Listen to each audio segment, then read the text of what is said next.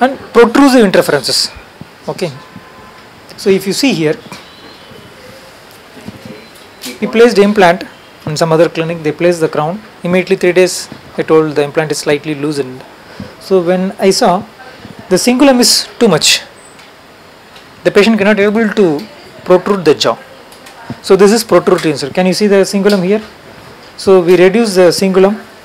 Within 1 week the mobility got settled and it has got reintegrated. Yes, yes. So this protrusive thing you should check, okay, on the palatal aspect. When the patient is protruding the jaw, there should not be any interferences. And lateral interferences. This is more common in the premolars. So this is the first premolar. We placed implant. We placed crown also. But when the patient moves the jaw to right side, this cusp is taking the load. This is the acrylic crown. This is the implant.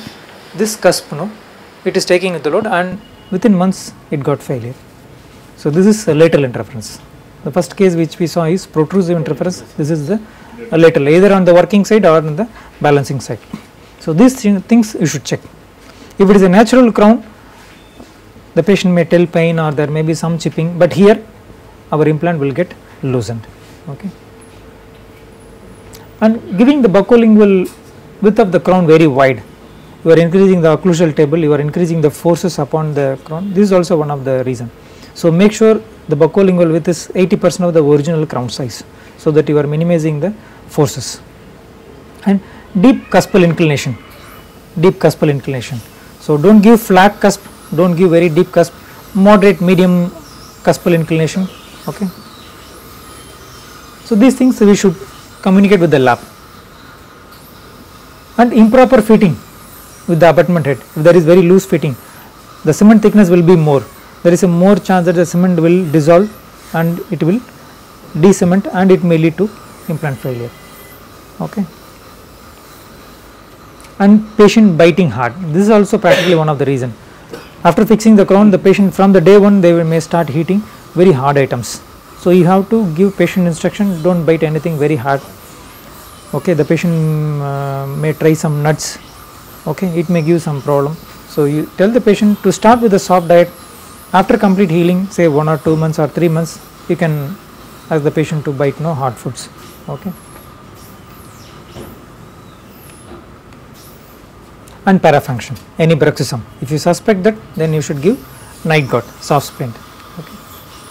So these are the most common reasons. Other failures, other reasons: not placing adequate number of implants, trying to manage with a lesser number of implants. The patient may tell, sir, is it possible to manage with 2 implants, 3 implants?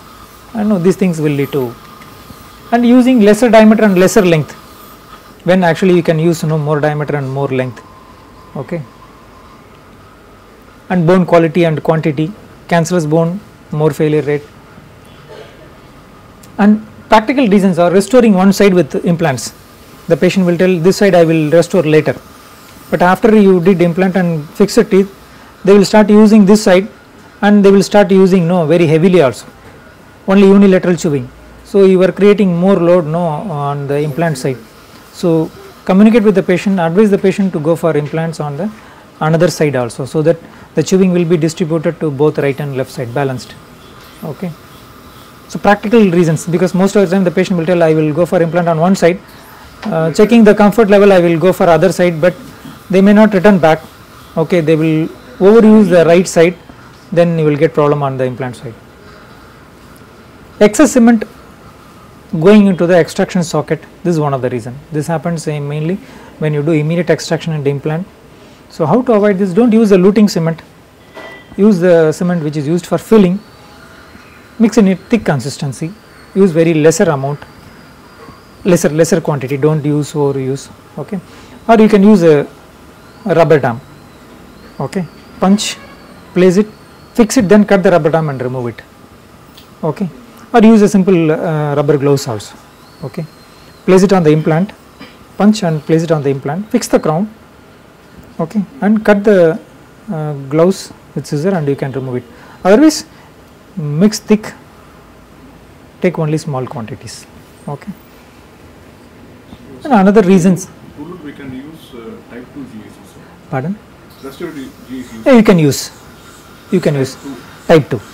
Type 2 because you can mix it in, yes, if you are using for delayed implant placement, you can use any cement, but if you are fixing for extraction socket, it will be very wide. You cannot control the cement flow, especially for the lower. By gravity it will flow, and you will never know that this is the reason for implant failure after few months. So use type 2, thick consistency, minimal amount.